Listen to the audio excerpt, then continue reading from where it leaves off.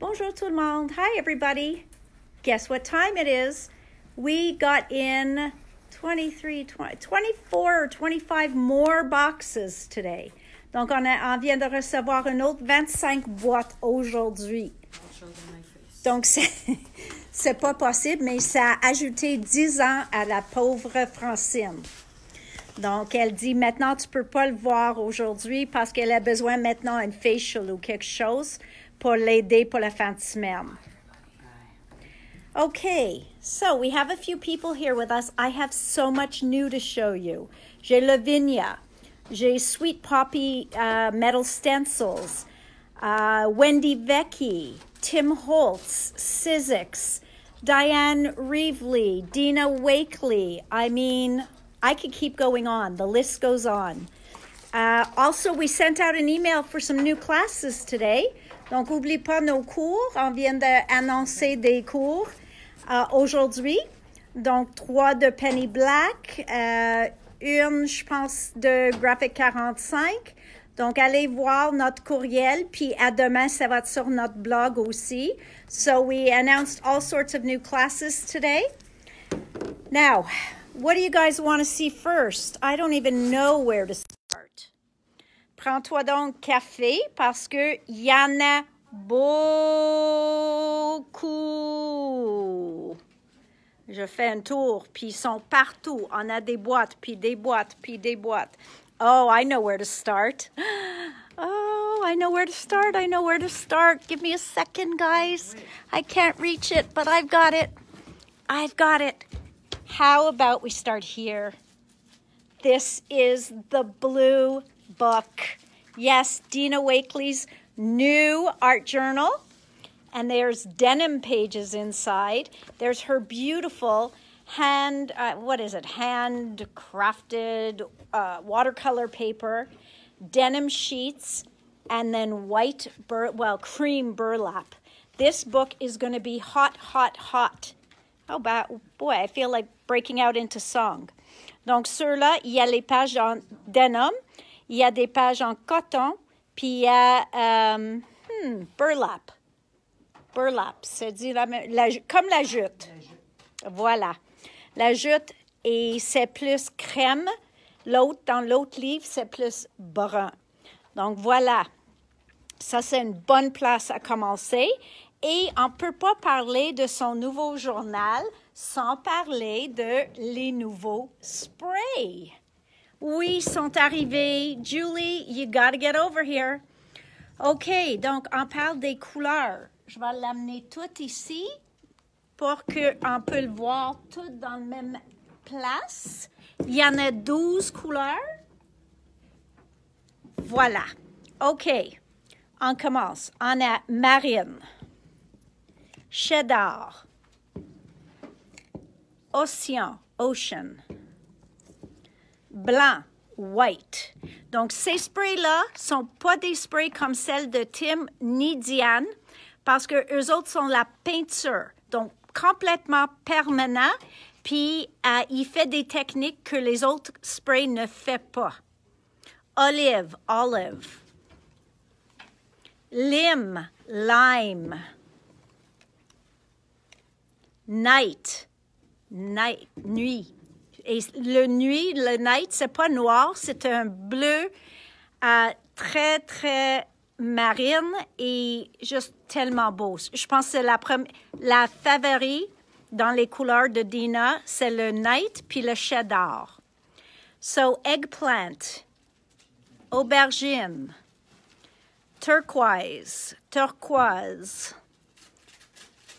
magenta. Magenta, même chose? Magenta. Puis fuchsia.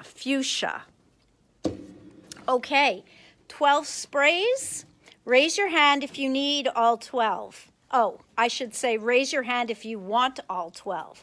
Non, vraiment, sont les couleurs très jolies. Puis moi, j'ai utilisé ces sprays-là, sont vraiment beaux. Oublie pas, il faut les braser, OK? Parce que il y a une boule dedans qui va le braser tout ça. Et aussi, c'est nécessaire toujours de braser de côté à côté, pas de haut en bas, parce que comme ça, il peut mettre pas le liquide, mais tout ça qui est en bas ici, ça peut le mettre dans ton sprayer et ça va le bloquer. Okay. Hi, everybody. Thanks for watching. Okay, where should we go? How about here? No, I found one more of Dina's sprays, an important one. Lemon, citron. Après ça, je saute tout ça pour une seconde pour te montrer les nouveaux peintures de Diane. Donc, ça, c'est un nouveau format pour elle. Donc, voilà, on a reçu les 6 couleurs néon. Donc, il y a une rose qui s'appelle, je sais qu'elle a mis les breuvages. So, this one is tropical, oh my goodness, sangria. Tropical sangria. We have lemon drop. We have, this one is mango punch. We have sour apple teeny. We have blue Hawaiian. And the last one, why do I think it's like strawberry daiquiri or something? I just have to find it. No, it's definitely not pink flamingo. I am missing one. Il me manque une. Mais je pense qu'il nous manque le rouge, mais c'est ici. Donc ici, j'ai aussi Fiery Sunset, c'est nouveau. Balmy Night. Donc Balmy Night, elle a sorti déjà en spray, mais maintenant c'est la peinture. Même chose avec Vanilla Custard. On a déjà la peinture, maintenant on a déjà le spray, puis maintenant la peinture. J'ai commandé le Black Marble et le White Linen dans le nouveau format. Après ça, j'ai Blue Lagoon. Ça, c'est une qui a le spray déjà. J'ai Periwinkle Blue qui a un spray déjà. J'ai Mushy Peas. Aussi, il y en a un spray. Celui-là, c'est Laid Back Lilac. Celle-ci, c'est Island Parrot. Et comme j'ai dit, Fiery Sunset. Pink Flamingo. Et Peony Blush. Donc, toutes ces peintures sont maintenant disponibles ici, chez Scrapbook Central. Avec ça, on a aussi, no, that goes with Wendy's. That goes with Tim's. Voilà. On a des nouveaux papiers et ça s'appelle Cracked Leather. So this is new paper. Look at the grain in there. It really looks like a leather finish. And you would just add your own ink to this and it'll be beautiful. So this is the cracked leather. It comes in 4 1/4 by 5 1/2. So a card front size. Or 8 1/2 by 11. Donc ça ici, c'est comme de cuir, mais c'est carton. Et vous ajoutez vous-même comme des couleurs de spray ou encre, quelque chose comme ça. Il y a 10 feuilles dans le paquet 8,5 11. Puis dans le petit paquet, le petit format, il y en a 12. OK? Je vais aussi vous montrer les nouveaux pens. Donc, sont des embossing pens. OK? Sont comme un Versamark, mais c'est rempli avec l'encre Distress Embossing Ink. OK? Ça, c'est très important. Oui, vous pouvez utiliser comme le Versamark, mais tu ne peux pas utiliser le Versamark avec les poudres de Tim. Vous pouvez, mais ça ne va pas vous donner le même effet. Tim a parlé d'avoir comme une resin, déjà une binder déjà dans son encre embossing. Donc, toujours, vous pouvez utiliser eux autres pour faire des techniques que vous êtes capable de faire le Versamark, mais au contraire, ça ne marche pas. So Tim kind of explained that his embossing ink is a little bit different than Versamark.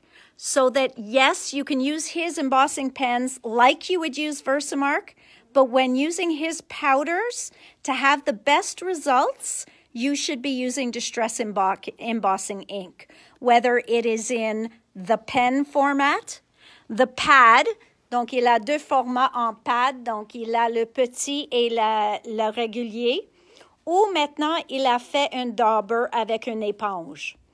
Donc, ça, c'est le liquide, la meilleure pour utiliser avec ces nouveaux Distress Glaze. OK? Maintenant, on a eu les nouveaux Distress Texture Paste. Donc, on a 4 formats. On a maintenant, pas format, mais 4 styles. On a une Crackle. So, Texture Paste Crackle is now available. Then there's Distress Grit Paste Opaque, which is the white Distress grit paste we've had already. Then we've got Distress Texture Paste Matte. Donc, ça fait la texture. Les pâtes texture fait une texture. Les pâtes grit, ils sont plus granulaires. And then there's grit paste translucide. So we have a translucent grit paste. So that you can tint with any color you want. So these come in these little, what are they, 3-ounce jars? Yeah. Donc, c'est 3 ounces dans les jars. Sur là, le embossing ink, c'est 2 ounces ou 3 ounces aussi. Et le collage medium. Donc, Tim a toujours son collage medium en petite bouteille ou en bouteille, un jar. So he always had his collage medium. He had it in a jar, which would lead you to want to use a brush with it. And he had it in the smaller bottle. It is so popular. It is one of the best glues to use, collage medium. You can collage under your items, on top of them. It's fully matte. It shrinks to the size it needs to be. It's clear. You will not see anything. So this is his Distress Collage Medium in a 2-ounce format. So stickles. I know a bunch of you love stickles. So they are doing an experiment now. They've brought out stickles in a glitter gel. So probably very similar. Je pense que ça va être proche comme les stickles, sauf c'était plus facile maintenant de faire comme avec un pochoir ou d'utiliser un couteau de palette. So it's going to be easier if you want to spread it on a thin layer over something you've done or actually putting it through a stencil. So this is the glitter gel from Stickles, and this color is Moon Dust. Then we've got this beautiful, je sais pas si tu peux voir toutes les couleurs dedans, puis moi je peux pas lire le nom à cause de ça. So let's see, it doesn't really say what color it is. Okay, can anybody read that? Nope, I'm going to ask Denise. Whoops. So we've got this, we're going to call it like a black. We'll call it black, that one. Asteroid. Oh, asteroid. So it is black. Donc, sur-là, c'est asteroid. Sur-là, c'est doré. I don't know why they write like that on these bottles. Non, je peux pas lire les noms. Donc, moi, je vais dire doré, noir. Le blanc est comme Moon Dust. On sait le nom. Supernova. Ici, c'est... Oh, I see. They used all these space terms. Nebulous. Supernova. And last but not least, come on, we can do it, guys. We can do it. Who can read that? Dark matter. Okay? Donc, ça, c'est les 6 couleurs. Aussi, avec les sprays de Dina et son journal, elle a aussi sorti 2 nouveaux paquets de pinceaux. Elle a dit, ça ici, c'est son plus favori, puis elle ne sait pas comment elle a sauté dans le premier batch. Ça ici, c'est 1,5 pouce, ça c'est 2 pouces. Ça est très bon pour faire un fond au complet. Donc, sont des pinceaux, sont poignets courts, so they're short-handled. Great. This one's a 2-inch, a 1.5, and a half. So wonderful, wonderful brushes. Now, how about some Sizzix? Tim here, I'm going to use Dina's book as a guide.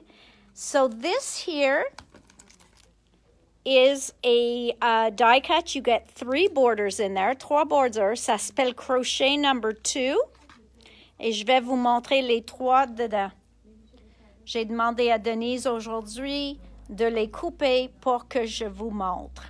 Donc, ça, c'est les 3 formats qui viennent dans le paquet de crochet 2. OK? Donc, ça, c'est crochet 2. Now, I can't put this on Dina's to show you, so this one I'll put over here. How beautiful is this? This is just gorgeous. Donc, ceux-là, ils s'appellent bouquet. OK? Je sais qu'on a une pochoir comme ça. Maintenant, ça, c'est le matrice. Puis, garde comme ça coupe.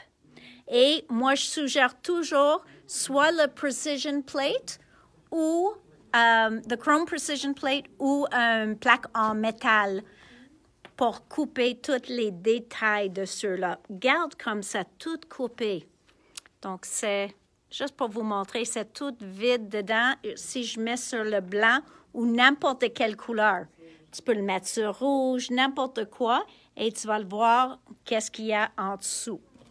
Donc, ça, c'est bouquet. Maintenant, Anna, je pense que ceux-là, c'est crochet 1. Oui, ça, c'est l'original crochet. C'est pas nouveau, ceux-là, mais si tu l'as jamais vu, c'est mieux de le voir déjà fait. Donc, garde comme sont beaux, ces bordures-là. Donc, tu reçois toutes les 4 dans le même paquet. Puis encore, il y a beaucoup, beaucoup de détails dans chacune de ceux-là. Donc, vraiment beau. Ça, je vais faire après les plioirs. Ceux-là, ce n'est pas de Tim Holtz, mais garde comme ça fait complètement une carte avec juste un die. Il y a 10 morceaux dedans. Toutes découpes et aussi vous donne un peu de relief. So this one's called Floral Layers. This one was Crochet 1. Look how beautiful this is. And this is a card made with that whole die. We made this, or Denise made this. When I say we, I mean Denise, at our show that we went to in January. So really, really nice, simple. You have a card made with one die. So that one. Then look at this butterfly. Again, you get dimension. See? So there's three different pieces of butterfly. Here we cut it in paper, we cut it in vellum, and then in paper again. And look how pretty that is. So beautiful, beautiful butterfly. The designer was Jessica Scott, and this one is called Intricate Wings. Donc, les ailes détaillées, il dit en français. OK? Après ça, les feuilles. Puis en me donnant ça, Denise a dit qu'elle aime beaucoup, beaucoup les feuilles. Encore, ça vous coupe tout dans le papier. Si vous voulez le faire couper, il faut toi-même de le couper autour. Mais chacune est une feuille que vous pouvez découper dans un papier. Et il y a tous ces modèles dans le même paquet. Donc, très, très, très joli. Et ça, ici, c'est de Tim Holtz et ça s'appelle Cutout Leaves. Cutout Leaves. OK? Ici, on a une qui aussi, il découpe tous les petits morceaux de le fond, mais aussi, vous avez ces 3 cœurs séparément pour découper. Donc, Denise l'a mis ici pour vous montrer. OK? Mais ça ici, ça s'appelle Falling Hearts. OK? Falling Hearts. En effet. OK. Ceux-là, vraiment, quand on parle de détails, check ça. Ça s'appelle Doodle Art, l'original. Donc, il y en a une Doodle Art 2 qui sort à fin de mars. Mais ça, c'est le Doodle Art. Et garde comme c'est beau. Yeah. Oh, I see all the love. This is just gorgeous. But you're not going to be able to cut it without either the chrome precision plate or a metal mat. because a metal plate, because look at the detail. There is so much detail. There's piercing here, all of this. Donc, il y a beaucoup de détails. On ne peut pas penser que toutes nos machines sont magiques. Souvent, ils ont besoin d'aide avec juste un mat en métal ou un plaque en métal pour le découper. So that's doodle art. Then we have heartbeat. So those of you who follow Tim, ceux qui suivent Tim, c'est qu'il avait eu malade l'an passé avec son cœur.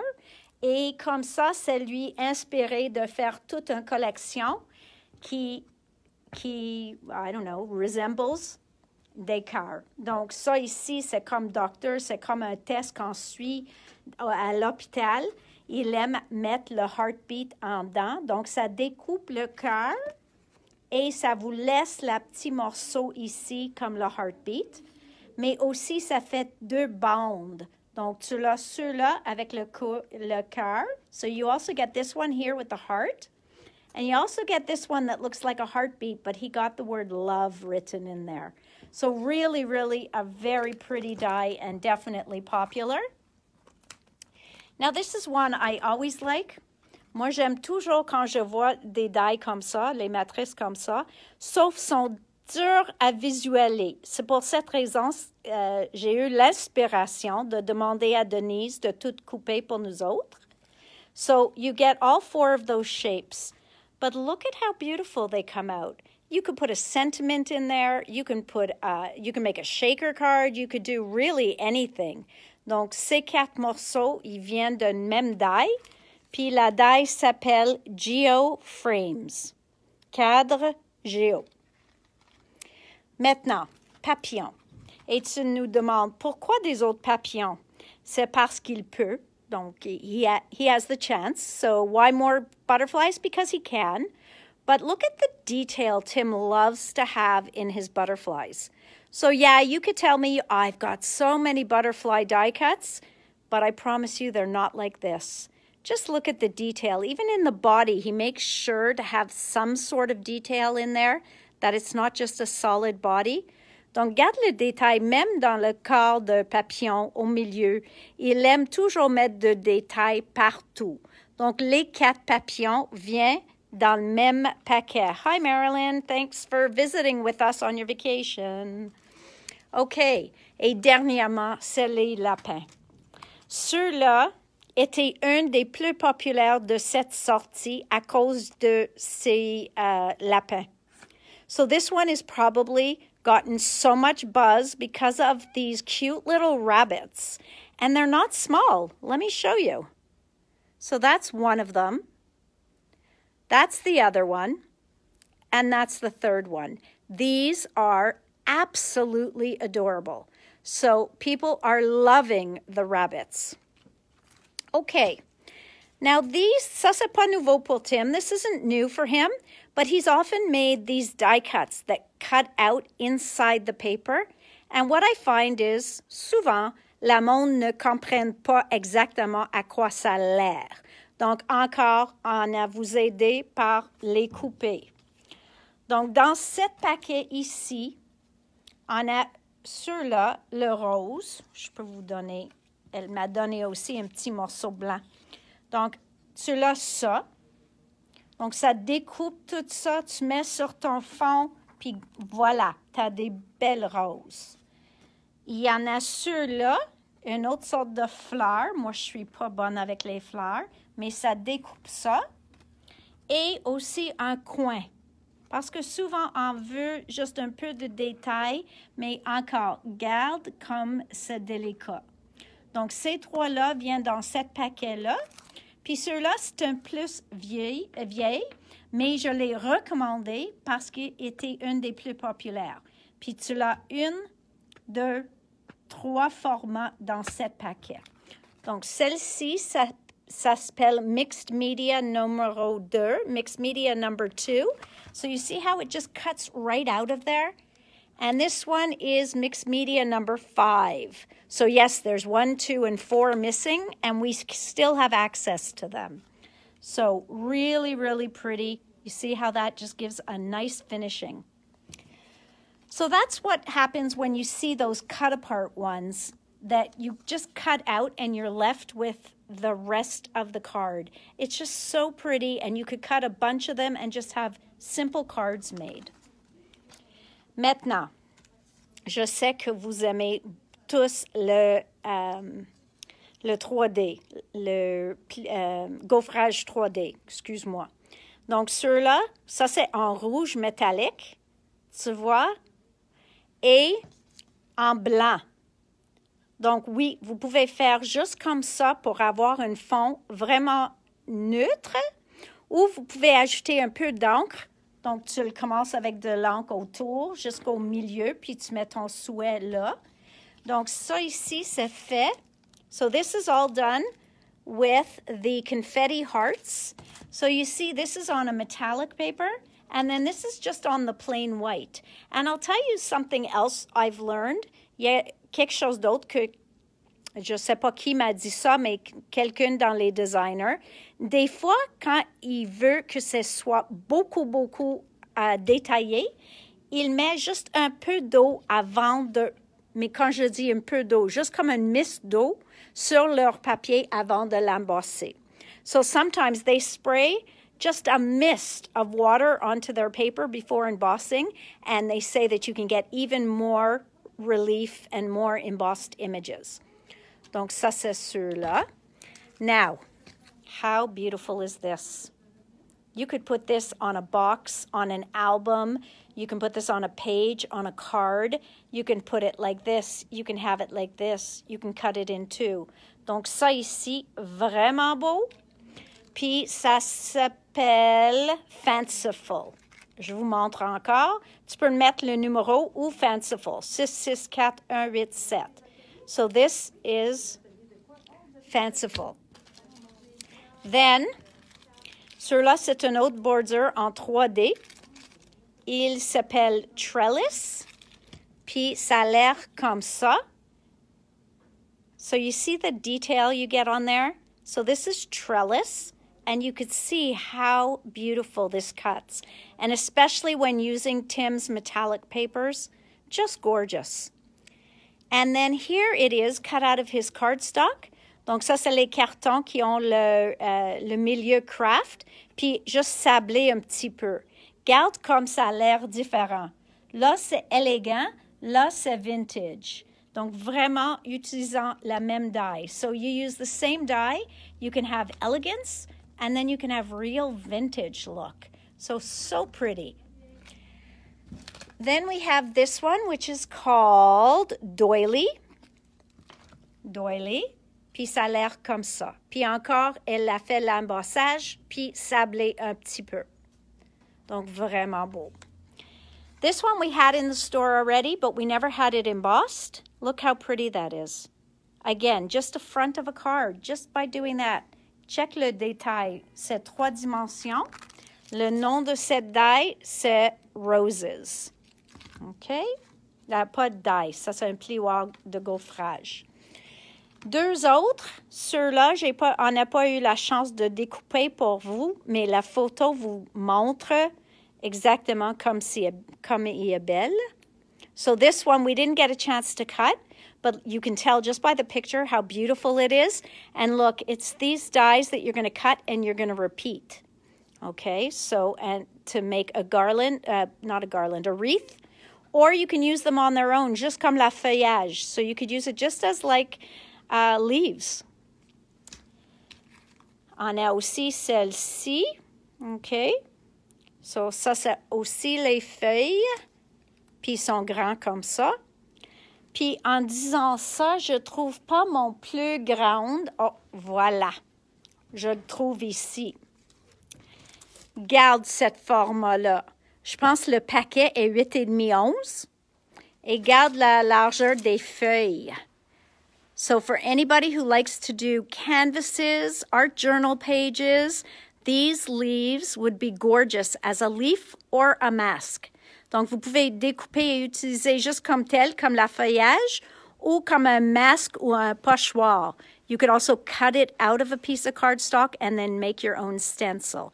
So beautiful detailed leaves and they are large. You have 5 leaves in there. Okay, so then we have our hexagons. Okay, Tim has done this in squares and circles, I believe. Now we've got the layered hexagons. And I was curious, you know, why do we need so many? And I was told because you can cut them out all at one time and make a pattern on your page. Donc, vous pouvez les découper puis faire un motif sur votre page, juste comme tel. So, stacked tiles, hexagons. Voilà, j'ai un alphabet. Celui-là, il ne vient pas de Tim. Ça, c'est de Lisa Jones. Mais j'aime comme il y a un script. Souvent, la monde cherche la lettrage qui est plus délicat. Donc, regarde, sont toutes comme ça. Puis, ça s'appelle L uppercase. So, that's L uppercase. And here is the lowercase. So, you can make words with that. You could really spell whatever you'd like.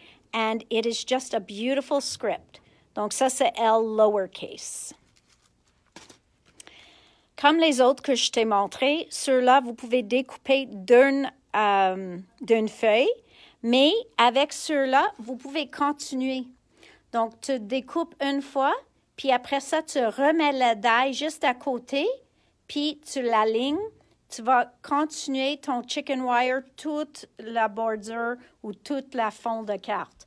So Tim made these that you'll cut it out, and then you can move the die over, and it'll fit right in here to continue. So you can make a continual chicken wire all the way across your card, or this other detailed one. So both of those come in here, and they are both, what's the proper word? Pattern repeat. Donc, sont des motifs. Vous pouvez continuer les motifs plusieurs fois. Okay, so pattern motif. Okay, those of you who have kids and boys, how cute are these dinosaurs? Just tell me. Come on, just show me the love. These with the little volcano with the lava and the palm tree. Donc, moi, je trouve eux autres mignons. Il y a le petit palmier, il y a un volcano, puis ils sont gros comme ça. Donc, ça, c'est leur format. OK? Vraiment beau, vraiment joli. Donc, aussi d'un autre designer. C'est pas de Tim Holtz, eux autres. Voilà une autre fleur. Donc, ceux-là, ils vous donnent tous ces morceaux-là. Et vous pouvez faire une carte comme en avant. Donc, vous pouvez même faire, pas le gaufrage, but you can curl your leaves. You can curl your petals. So, all of this is there in this die to make that beautiful effect. Now, these cut out, but you can lift the insides. So they're 3-dimensional. Okay, so I'm trying to get the glare gone, but this one is called Peony Pop-Up. Okay, so. And then Tim made another alphabet because people love his alphabets. C'est 3/8 de pouce en grandeur. Okay, so it's 3/8 of an inch. He's got his uppercase. Puis comme toujours, il vous donne des multiples des lettres. Comme ça, vous pouvez complètement découper un mot à la fois. And then his minuscules sont 1/4 de pouce. Donc comme ça, vous pouvez comprendre exactement quelle grandeur il est. Et voilà aussi les quantités qu'il vous donne. Okay, once I'm over here, 2 more sheets came in from Bloom Street. I showed you some yesterday. Just look, I mean, I'm loving this line more and more as it shows up. It's a Paige Evans line, and it's just gorgeous. So, this is Bloom Street, number 20, numero 20. And then this one with the umbrellas and everything is Bloom Street number 16, numero 16. Regarde comme ça, ça peut être pour Pâques, pour printemps, pour n'importe quoi. Je l'aime, je l'aime, je l'aime. So I'm loving those. Okay, once I'm here, a few other things. Magical Forest showed up for my friend Angie. So this is Magical Forest. Maybe this is the page one. Is this the page one? I keep mixing this up. But just trust me, it is really, really nice. Look at that. Washi, washi, washi. Il y a des... C'est quoi ça? C'est des renards? des écureuils, donc vraiment de forêt. Et ils sont dorés comme le rose doré. So this one is like a rose gold copper, and you have all these pieces in there. So also magical forest. Okay. Wendy Vecchi. Moi, je trouve que nos clients ne comprennent pas tellement la valeur d'un kit de Wendy Vecchi. So I really find that this is incredible. Et regarde, elle a mis un merci. So all of this is a thank you set, okay, with designs. Look, no flowers, just flourishes.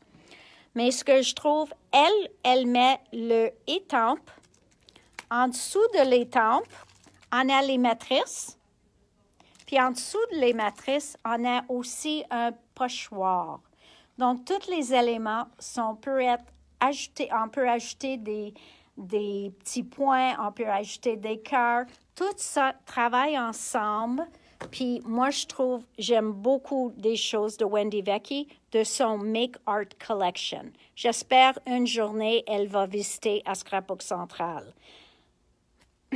Okay, Simon Hurley. So I did talk to you a little bit about Simon Hurley. I showed you a video with him. How cute is this bird set? It's whimsical and fun. Donc, moi, je trouve chacun de ces oiseaux est différent, sont un peu funky. Il y a un toucan, puis tout ça. We have a birdhouse. This is a great set. So we have to tell Simon, keep up the good work. He also has a dog set, and I know I haven't pulled that, but it is here, and I will try and show it to you before the end of the video. Then, thickers. We all know I like thickers. Moi, j'aime ceux-là plus parce que sont petits. Puis des fois, on cherche des choses plus petites. Donc, c'est un lettrage en aqua et blanc. Il brille un petit peu, comme ça, tu peux le voir, la brillance. Juste dans le aqua. Dans le blanc, c'est plus comme lustré. Okay? So you get a ton of letters in there. I love this. It's called Loving Life. Loving Life. I have this as well from Magic Forest, Michelle and Angie. So ça c'est les chipboards de la ligne Magic Forest. OK? Donc, tout ça est inclus. Je pense que ça, c'est la ligne de page, si je ne me trompe pas, mais ça ne dit pas. Okay, how about some paper artsy? So I'm going to show you, so this is Hot Picks 2001, so 2001. This is Hot Picks 2002, okay? Ils sont assez grands, donc le format de la feuille, regarde les bébites, le format de la feuille est probablement 7 par 8 ou 9 et le girafe est probablement 6 pouces de haut. So that's about 6 inches high, I would say, the giraffe. Then Lynn Perella, numéro 45, pour mes amis de Lynn Perella. Dominique, j'ai presque certaine que tu en as besoin. Lynn Perella, number 44. Okay. And Lynn Perella, number 46. Donc, 44, 45, puis 46. Et c'est vraiment le style de Lynn Perella. Sarah Noman, elle a fait une ligne ce fois-ci. Elle veut faire penser à Paris, à France. Donc, ça ici, on a le merci beaucoup, République française. Puis là, on a le postage qui dit française. Puis cette petite feuille-là. Je l'aime, j'aime l'écriture en arrière, j'aime le postage stamp. So this was inspired, Sarah was inspired by like she said, little cobblestone streets in France, and she just wanted to give a little French inspiration.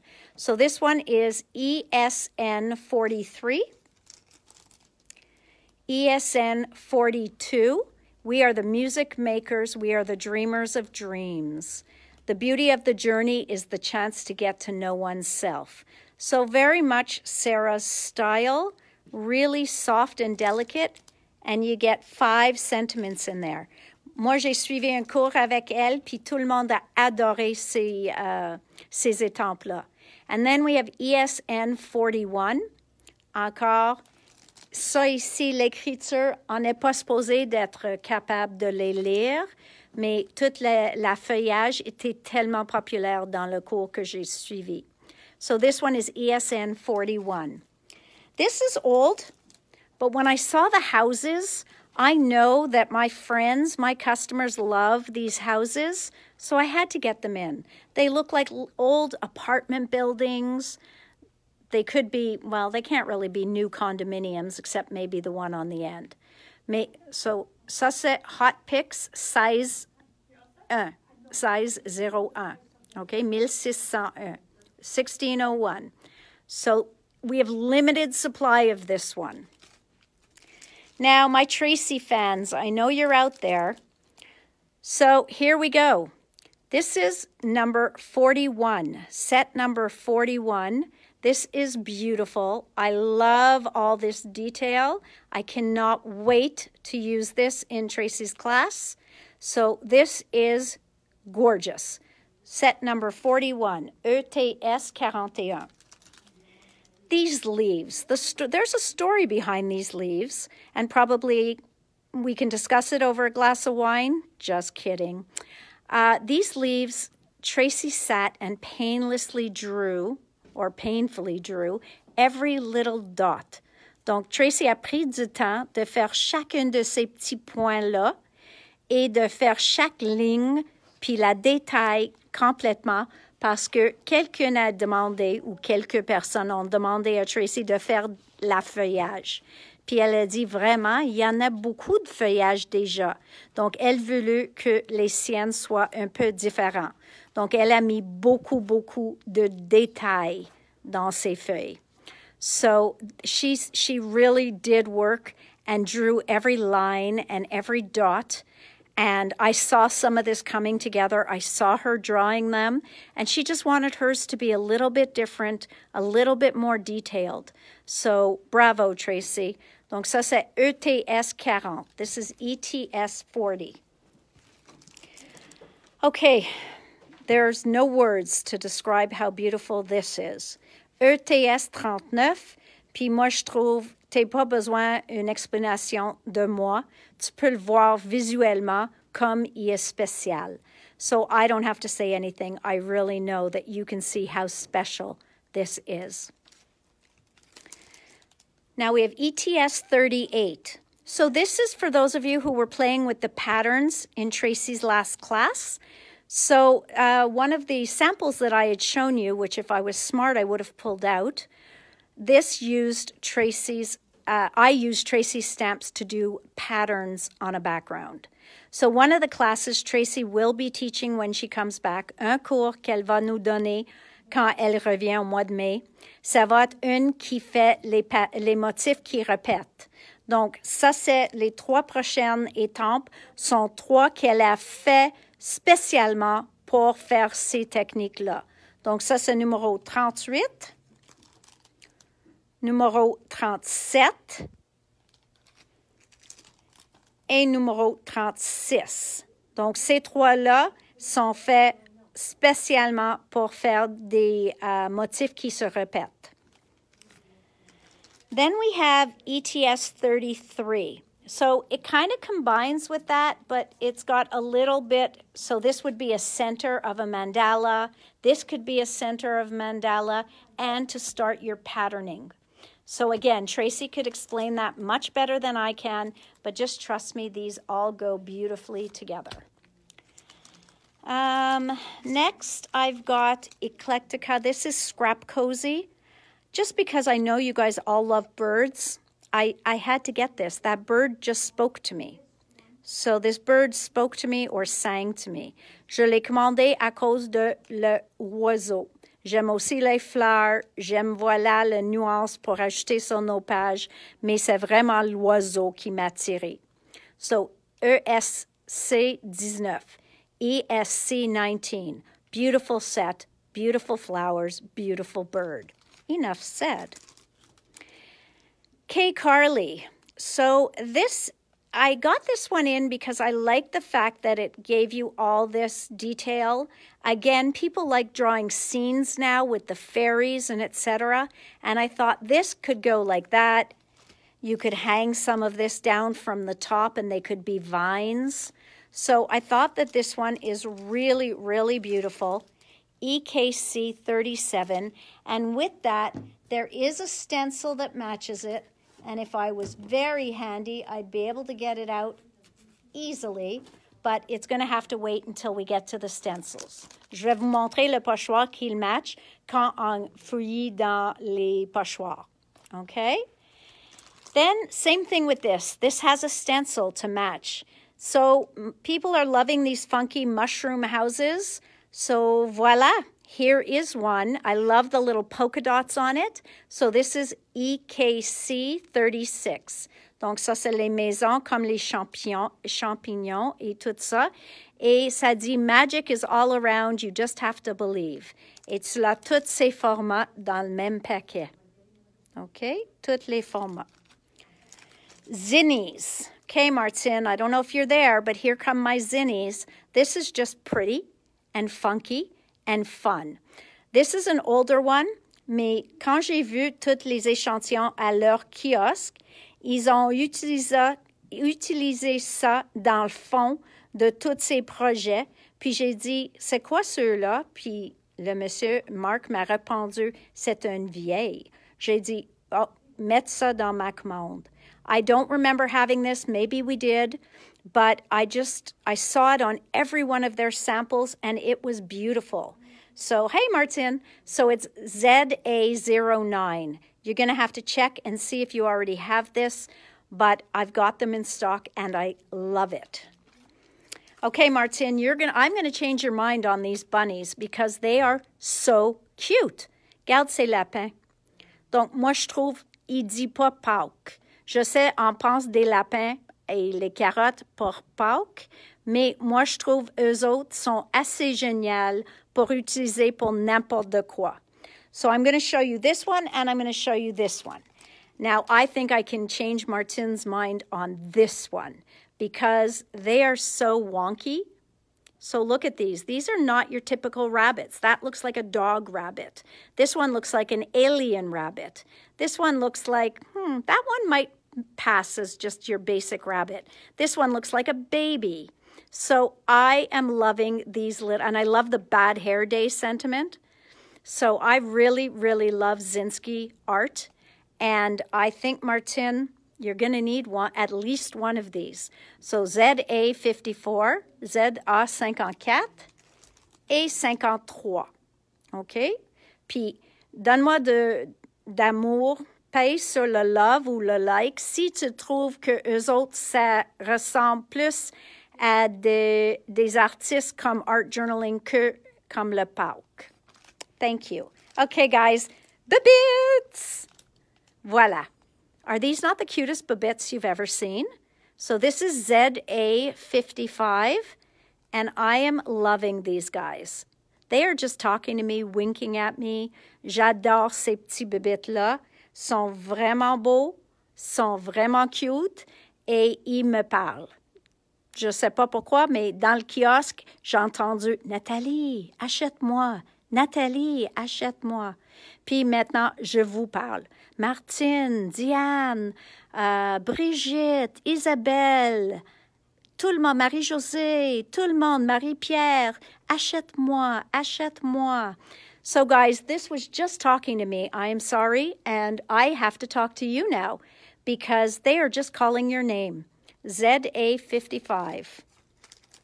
And if I left anybody out from my romper room mirror, I'm sorry. Voilà les Jofi. Donc, je vais vous montrer la semaine passée, le projet que j'ai fait avec Jofi. J'aime beaucoup, beaucoup cet ensemble, mais il y a une que j'aime even plus, ou encore plus. Ceux-là, c'est Jofi 94. Regarde le format, sont assez grands. Le plus haut, je pense qu'il est 6 pouces. Donc, ceux-là, il est beau. Et Regarde ça. I love her, I don't know, her whimsicalness. Je sais pas comment dire ça en français, mais whimsical, ça dit comme vraiment jeune, puis fun, puis amusant. So I love, love, love this flower stamp here. Et oublie pas, c'est pas coloré. Donc, vraiment, c'est juste les détails. Eux autres, ils ont ajouté un peu de la rose puis tout ça. Mais ça va étamper complètement dans une teinte.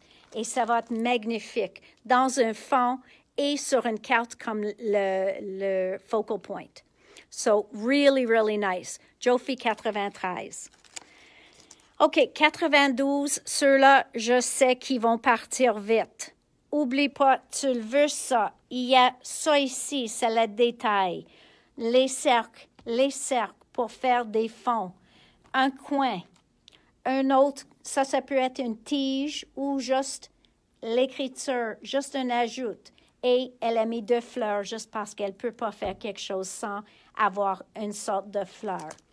So, Jofi 92, look at all of this that can just, Alice, if you're watching, you need this too, because look at this detail and the circle stamps, and the two of them, they could just accentuate each other. Then you have a corner. This could be a stem. This could just be a little ajout. This here, these are like little flowers, but they could be cut shorter and they could look like little houses. With all those fairy stamps out there, this would be beautiful. So Jofi 92.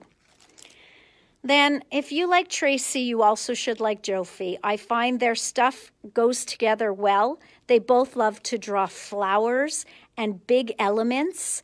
And this is just beautiful. And again, forget the pink. I find the pink is very distracting. Ceux-là ici, ça peut être bleu, ça peut être vert, ça peut être rose, mauve. Mais quand ils colorent en rose tout le paquet, on dit, si tu l'aimes rose, tu dis, c'est pas pour moi, ce paquet-là. Oublie pas que ça, c'est l'étampe. Il n'y a pas de rose dessus, okay? So don't forget. So this is Jofi 91. Now look at these guys. This could make one big flower. I mean, géante. Ça peut être une fleur avec la centre et chacune de ça comme un pétale. Donc, vous pouvez utiliser comme les branches, comme les pétales. Ça peut être aussi à Noël, un ornement de Noël. Donc, il y a beaucoup, beaucoup de choses que vous pouvez faire avec ça. N'oublie pas que chaque morceau est un peu différent. Donc, ça va faire quelque chose de beau. Et je vous donne un défi de me montrer quelque chose fait avec ça. So, Jofi 90. This could be a Christmas ornament, a flower, anything. I really, really love the way Jofi draws her items. And she always adds in, like, you'll see that little, like the squares, I don't know, a ladder kind of border. She'll always put in the circles. Very, very whimsical. And then this one is just a script. Again, it says stuff. You can read it, but it's really for the background and all these beautiful pieces around. Donc, il y a beaucoup de morceaux dans ceux-là et un script que tout le monde aime beaucoup. So that's Jofi 89, 89. OK. Whew. Grunge paste. Ça, c'est une pâte, mais il est spécial. Il est vraiment, c'est pas dur, mais il est épais. Et comme ça, moi, je trouve c'est vraiment facile de manipuler dans les pochoirs. Si vous avez jamais essayé ceux-là et vous voulez l'essayer avant de l'acheter, je pense que j'ai un petit pot ici ouvert que je peux vous laisser essayer. Mais il est vraiment beau. So that's grunge paste. I find it very easily to manipulate into small areas of a stencil because it has a lot of body. So it's thick and it doesn't just flatten and squash down under your stencil. I really find it stays raised. And if you're still hesitant, I have a bottle open here. I can let you touch it and try it. And you can see that it is very different than a lot of pastes out there. Okay, so here's the thing. These minis sont vraiment beaux, mais il met jamais pas jamais, mais il met pas gros le nom de l'artiste. Eux autres sont de Tracy Scott, Puis j'essaie de le mettre en ordre. Je pense qu'elle a sorti des mini. Donc, on a 57, 58, 59. This looks almost like an eyeball.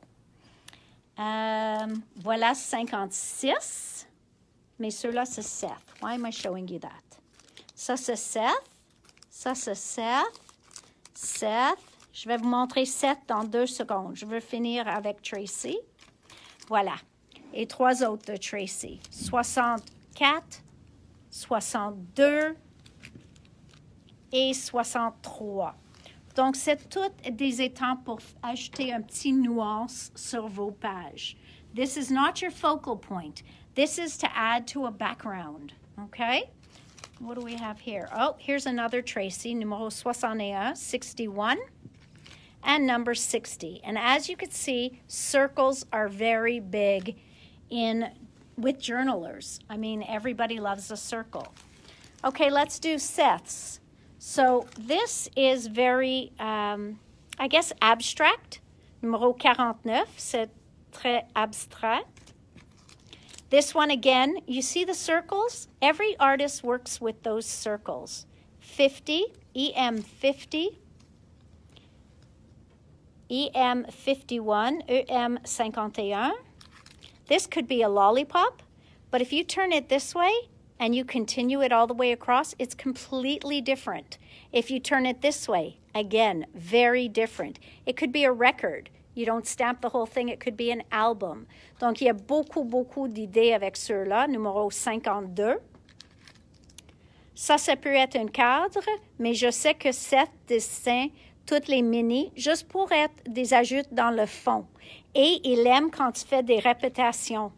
Donc, ceux-là, excuse-moi, ceux-là, moi, j'ai fait comme un zip complètement d'un côté de l'autre côté à ma page. Puis, à côté gauche, j'ai fait toute une ligne comme ça. Donc, ça me donne une place de commencer.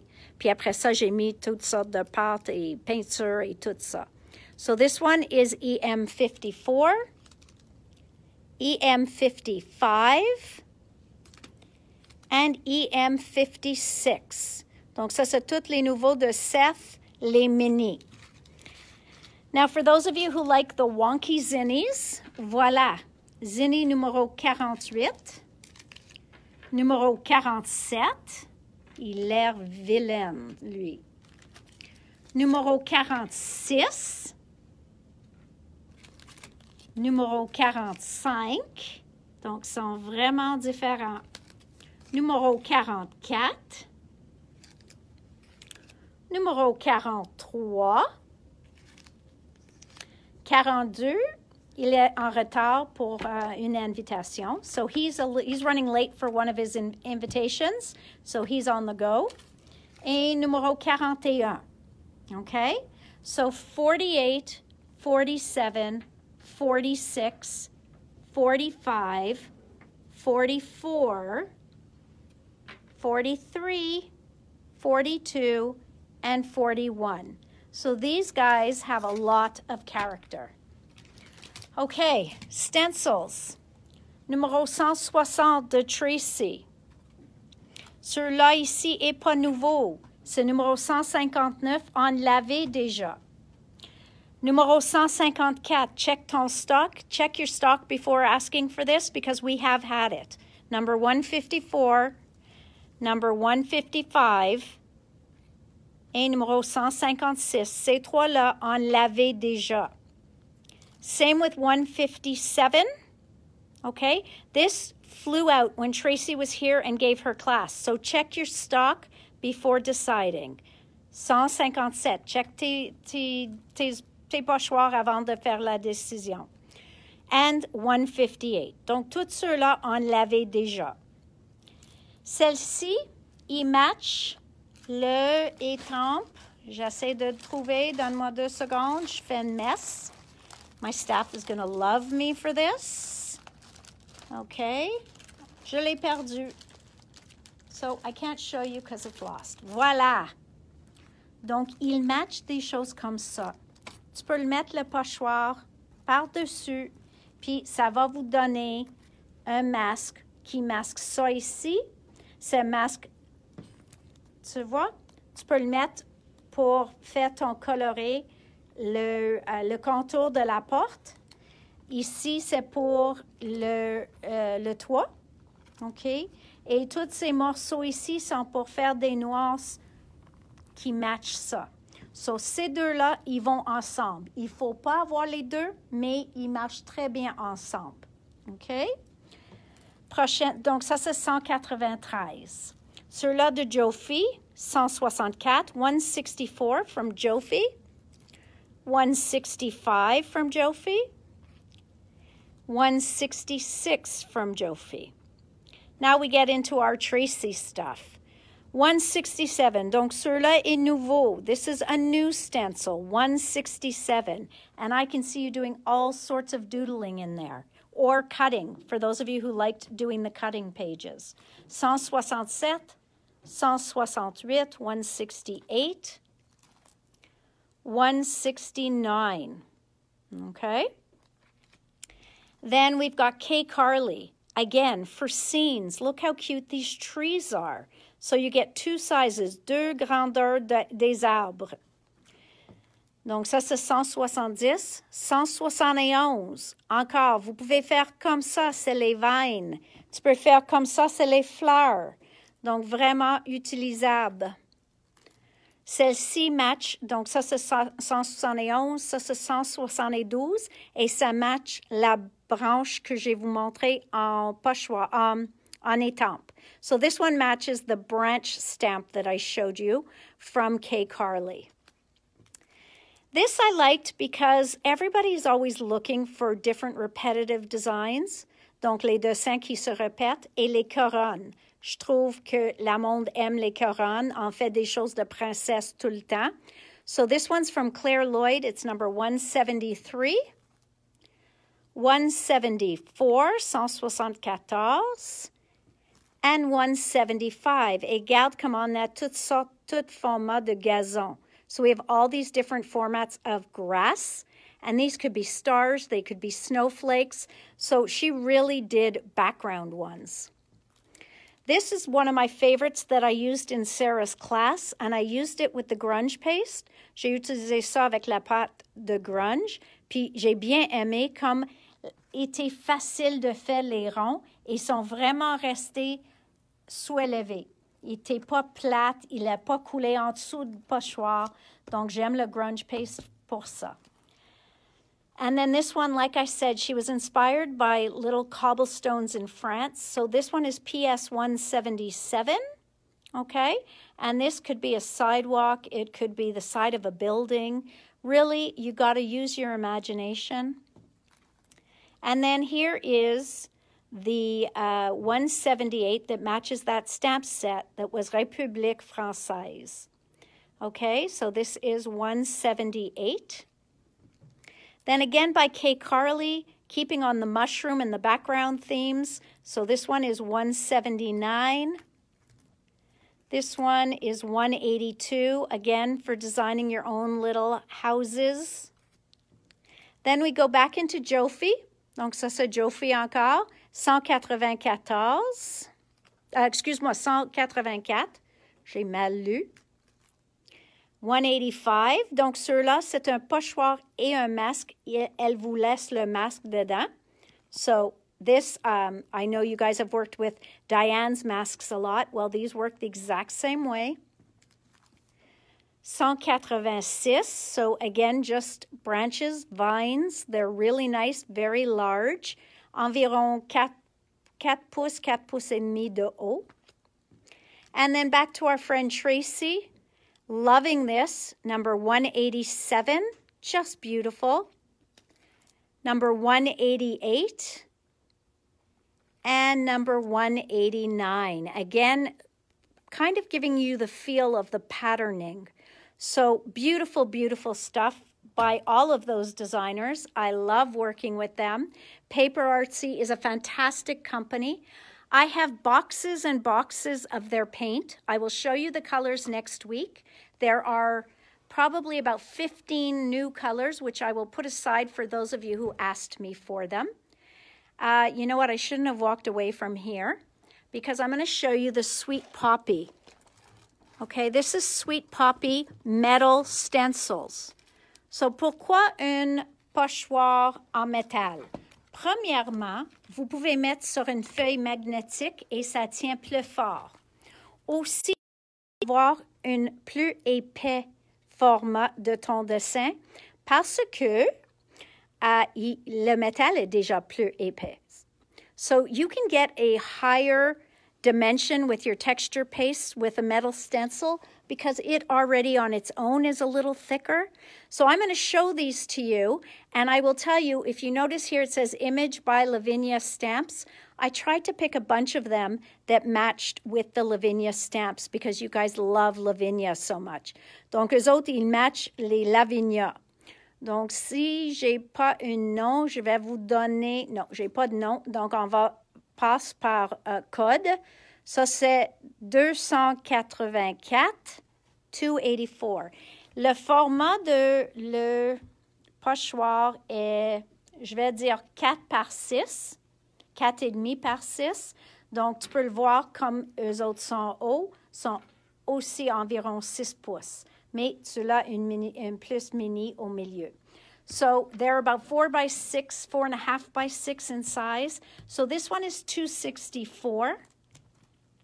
I wish they'd put names. This one, see, 293, 293. Puis ceux-là est comme une mandala. Je l'ai vu faite avec comme une, pas une pâte de glass beads, but I saw with ink underneath and then glass beads put on top in a translucent paste. It was magnificent. So, 293. Ceux-là, c'est 290. Excuse-moi, j'ai pensé que j'ai plus que un. Donc, 290. 289. J'essaie de ne pas faire le glare. Puis si je ne fais pas de glare, tu me vois. Voilà le hippocampe. C'est Sébastien. 288. Sébastien. Voilà 282. 282. 216. Il n'y a pas une façon facile de montrer. This is 216. The cherry blossom, 284. 136, 136. Ils sont vraiment beaux. 246, 246. Look at this tree. Again, I saw this one done. It was so beautiful. So, ceux-là, il est 100. Oh, exactement 100. So, l'arbre est 100. This is number 100. Look at how beautiful these are. 208, 208. 265, 265. Un autre arbre. 264. 264. Une fille. 200. Non, 300. 304. 304. 301. 301. 100. Mais ça, c'est SP2.100. Ou trait d'union 100. So this one is SP2-100. The other one was SP1-100. Sorry. Ceux-là, c'est 118. Voilà. This one is 117. This one is so nice. C'est un format de, je vais dire, 6 par 6. Et dernièrement, ceux-là est plus gros, il est comme 7 par 8, but it is just exquisite. So love, love, love this. Anybody who loves all that grunge stuff is really going to love this metal one. So ça, c'est les Sweet Poppy. Maintenant, je vais vous montrer les lavinias. Ces choses ne sont pas toutes dans l'ordi encore. Donc, sois patiente. J'espère de les avoir dans l'ordi pour demain ou dimanche le plus tard. Hi, Amy. Okay, guys, I'm going to sit for this because there are quite a few. Oh, no. I just knocked over all the bottles. Voilà. Okay. So, some have names. So this is the fairy foragers. Ceux-là est pas nouveau. Donc, check bien ton stock, okay?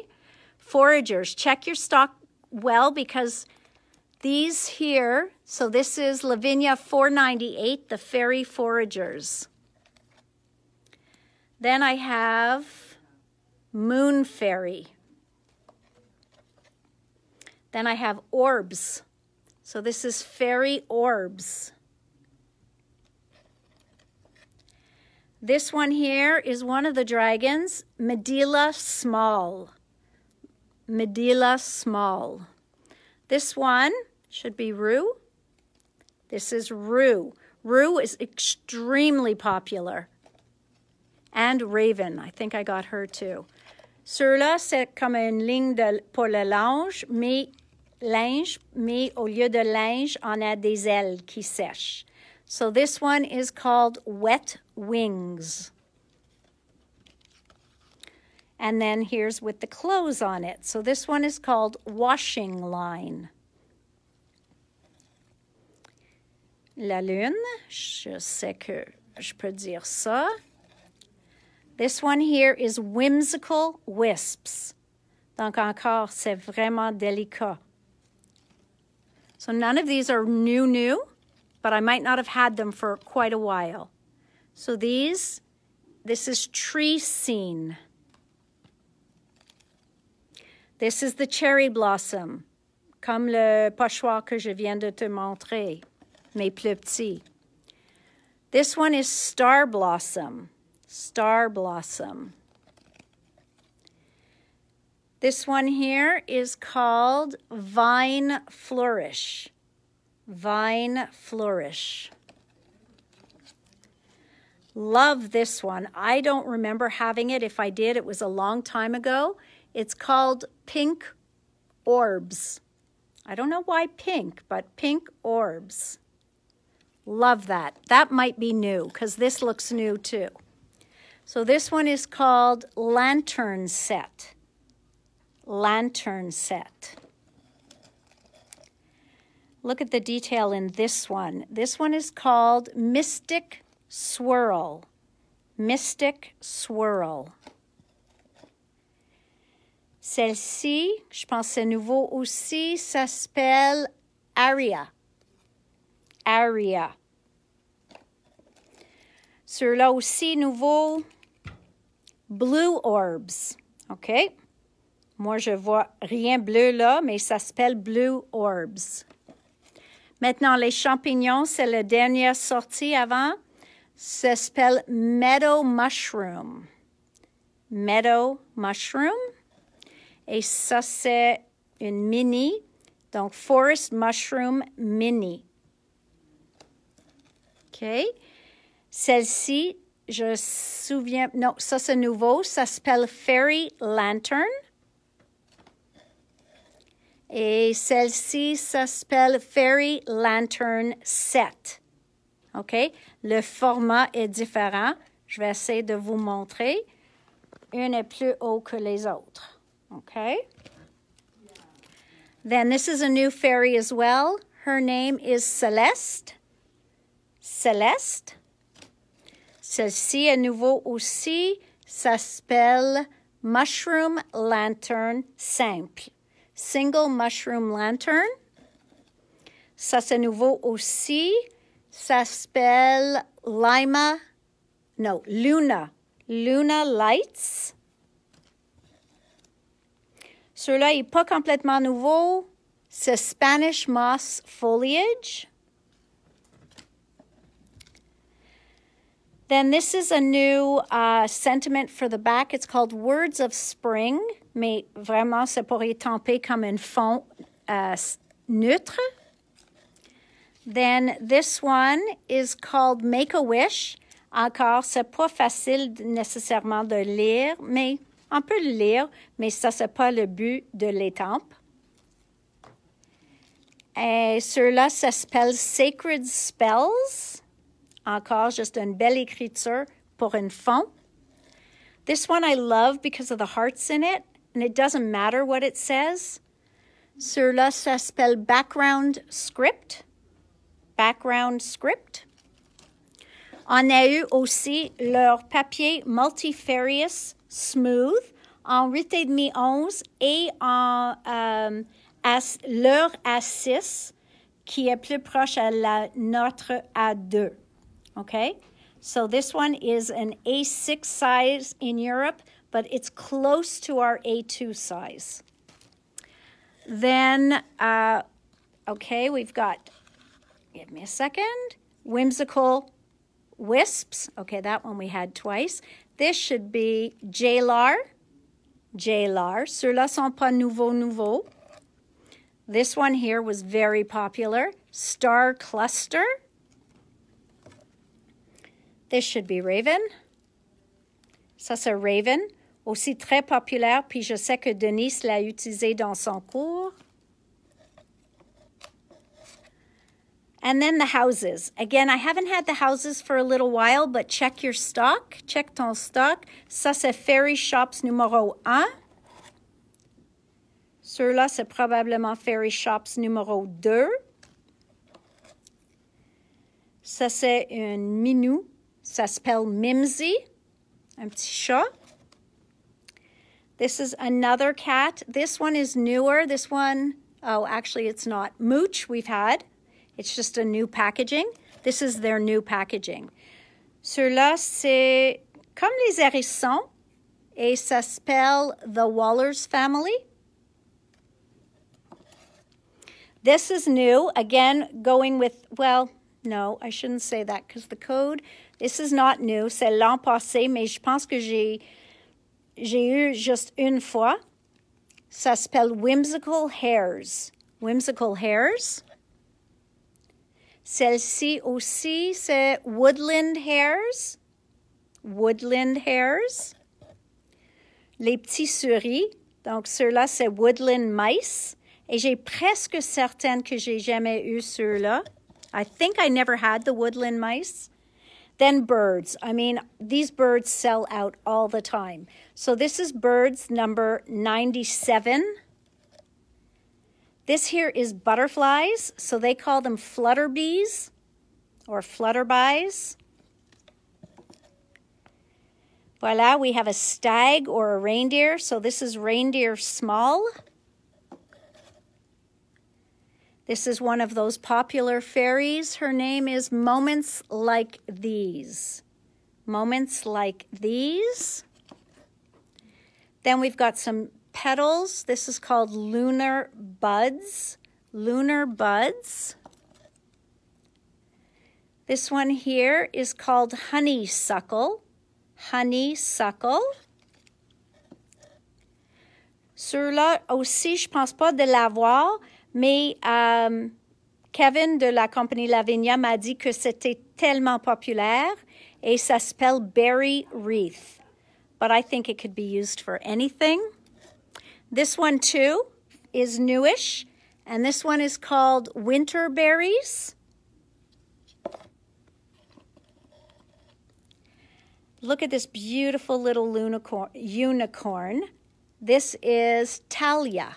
So Talia's newer from, I think, a January release. Then this one is called Creeping Vine. This is one of their hottest stamps. He told me sells all the time. Donc, quand j'étais en Allemagne, j'ai eu la chance de rencontrer Kevin, que j'ai travaillé avec pour 3 ou 4 ans déjà. Mais comme ça, il m'a donné des idées de qu'est-ce qui est les plus populaires. So Lavinia 580, c'est Fir Cone Branch. Fir Cone Branch. This should be ravens. No, crow set. Crow set. Ça, c'est les oiseaux encore, mais c'est des canards. So this is ducks. Ça ici, les arbres, toujours populaires, c'est du Christmas Tree Group. Aussi des arbres, ça s'appelle trees. I know, comment choisir laquelle? Vraiment, sont toutes mignons et magnifiques. So this one here looks like maybe, I want to say pussy willows, but I'm not even sure. Meadow grass. This is cattails. Now, this is interesting border. So he has a couple of borders, and he showed me samples with them. They were really nice. So this one's called Hill Border Ivy. Hill Border Ivy. This one is also a border. It is called, oops, Border Stamp Ivy. Then there's this beautiful one. So, ceux-là sont environ 5 ou 6 pouces de long. So, this one's called Stamp Floral Border. Maintenant, on a les filles encore. Donc, ceux-là, et pas nouveau, c'est Josie. Josie. Celle-ci, c'est Aurora. Aurora. Je vous montre le numéro. Ceux-là ici, ça s'appelle Goddess Luna. I love this tree. I love all the detail in it. It looks like an old tree. This one's called Sacred Tree. Un autre border floral, ça s'appelle Hill Border Floral. Donc, tu peux le faire comme ça, comme une petite montagne sur votre page. Ici, c'est les dents de lion. Voilà une amie de Talia. C'est Zuri. Zuri, et c'est un nouveau. C'est un ami de Talia. Maintenant, on a ceux-là avec des ailes. C'est Surlis. Surlis. Et celle-ci, c'est Zanor. Zanor. J'ai recommandé Sébastien parce que lui est toujours populaire. Sébastien, le hippocampe. Sebastian, the seahorse. Then we have this beautiful little forest, which is called Forest Scene. Guys, I'm getting tired. This one here is called Fir Tree, Small Fairy Fir Tree 2. And this one is Small Fairy Fir Tree. Donc, une est plus haut que l'autre. And then we have the minis. So, we've got the bee, okay? I know you guys are all going to love that bee. We have the, what do they call this, the maple leaves? Ah, ça c'est 290, il n'y a pas un nom dessus. 290, 290. This is the snail, 433, snail. This is new, celui-là est nouveau, and it's called Mini Fairy Lantern. Look at him. He is so cute. So this one is Christopher. Christopher. Ça, c'est les mini champignons forêt meadow. Mini champignon meadow.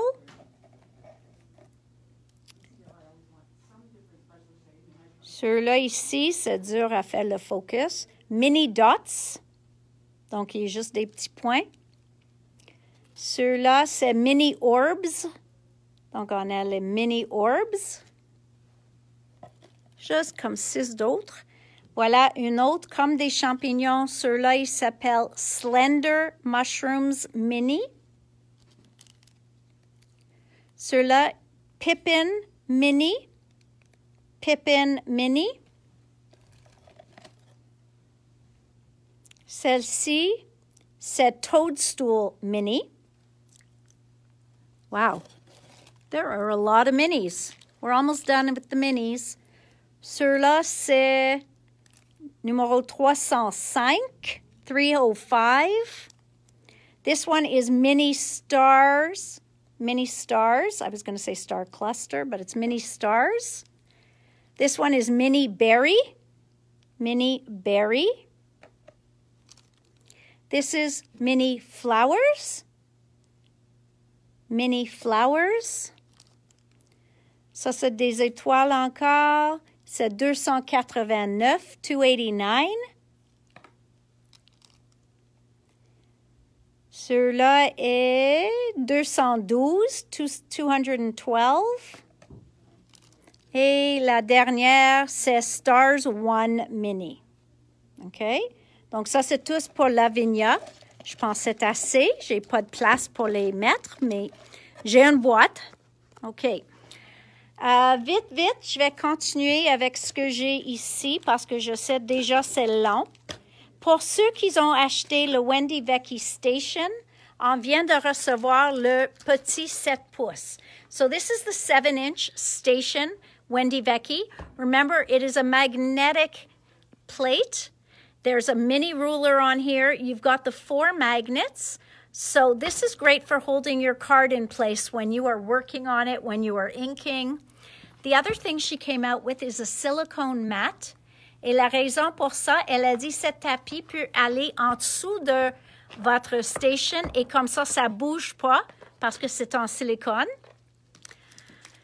There's the plastic ruler, which is a zero centering ruler. Ceux-là, c'est la règle aussi aimantée pour aller sur le station. Voilà, on a le plus gros pour ceux qui ont acheté déjà le plus gros station de 12 pouces. So if you already bought the 12-inch station, here is the magnetic ruler, zero centering ruler that can go on it. Then she has her own block to go with her stamp positioner. So this is a magnetic stamp positioner. So you would position your stamp right in there. You would put the block in exactly where you want your image to be. You'd stamp on the block so you remember. Then you are going to take the block away and then you'll put your stamp back in the exact same spot so that you can stamp exactly where you saw it on this block. Donc, ces deux morceaux travaillent ensemble, sauf si vous avez une étampe en bois. Tu peux utiliser ça aussi pour positionner aux mêmes places toujours ton étampe en bois. So, les deux sont aimantés, peut être utilisé sur le petit ou le gros. So this could be used on the small station or the larger one. After that, I got this in from the I Am, just because I am blessed, I am perfect, I am beautiful, I am strong, I am amazing. So this is just a wonderful, wonderful, inspiring words stencil. And here you've got it in a stamp. I am dreaming big. I am fabulous. I am strong. I am grateful. So you've got that all on a stamp. This matches Pink Fresh, and I just like it because it's just so cheerful. Donc, c'est un lettrage, mais je l'aime parce que c'est comme un arc-en-ciel. On ne peut pas être triste en regardant ça. So, ça, c'est Noteworthy Alphabet. De la collection Simple Vintage Garden District. Ça, c'est leur attache parisienne, mais encore sans le métal en arrière. Ils sont autocollants, puis avec des autres embellissements dans le paquet. So these, you do not have to push them through a paper. They look like brads, but they're self-adhesive. Also from Simple Vintage Garden, this is their ephemera. I have to tell you, this collection's just beautiful. It really is. It's called Garden District, but it's in the Simple Vintage line. So just gorgeous. That's the, I guess, ephemera. Il y a 59 morceaux et ceux-là sont plus des fleurs. Il y en a 39 morceaux, but this one is all flowers, leaves, butterflies. Okay. Then we have the I Am bits and pieces, and they have some gold on those. Very, very nice. Then we have the I Am embellishments or tags that you can write on. Donc, on peut l'écrire dessus. Ça, c'est the I Am pad. And again, it's not open for me to show you, but I am going to open it. with one hand. So give me 1 second. I'm tearing the cover, but one of you will love me enough to buy it with the torn cover, knowing it's only torn because I was rushing to open it. J'étais un peu pressée de l'ouvrir pour vous autres. Donc, ça, c'est la collection I Am en 6x8. Okay? So for those of you who love simple stories, it's a definite simple stories must. Okay? So that's the I Am. But that being said, I'm going to show you Garden District, and I think you're all going to fall in love with this one. Keep in mind, n'oublie pas, on a encore les tins de stress pour les encres de Tim. Et j'ai encore des autres boîtes à